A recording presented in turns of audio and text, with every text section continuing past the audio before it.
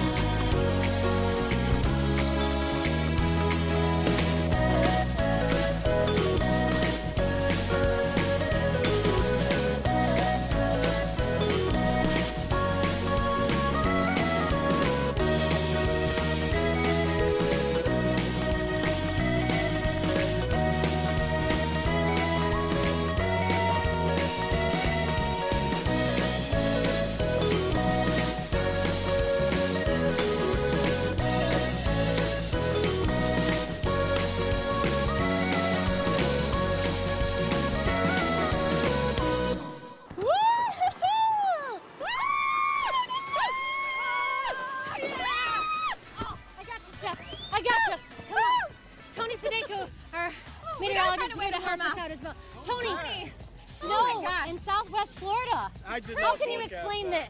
Don't ask me how this happened. I blame you. What?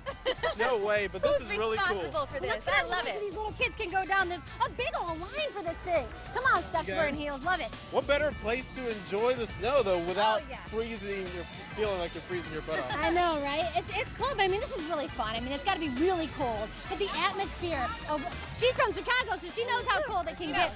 But if you're here in Southwest Florida, I mean, the atmosphere, the ambience, and the weather, you can't beat it around the holidays. Can't beat it. It's perfect. Not forecasting a white Christmas, but this can't beat it. This is pretty cool. So when it comes to Holiday Festival of Lights, we come out here every year, and I know the snow is like the thing. This is what people look forward to. Well, that and Santa, you know. Right. What's your favorite part of the Holiday Festival of Lights so far?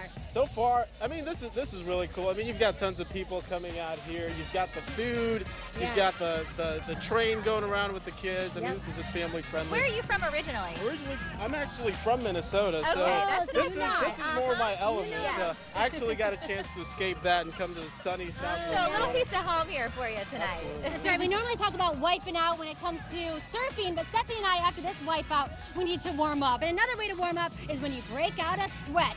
Yeah, we'll tell you how the gym can put thousands of dollars more in your pocket. But first, our movie critic is up next with 4 films filled with fancy footwork, fences, and farm animals. Get the popcorn poppin'. We'll be right back.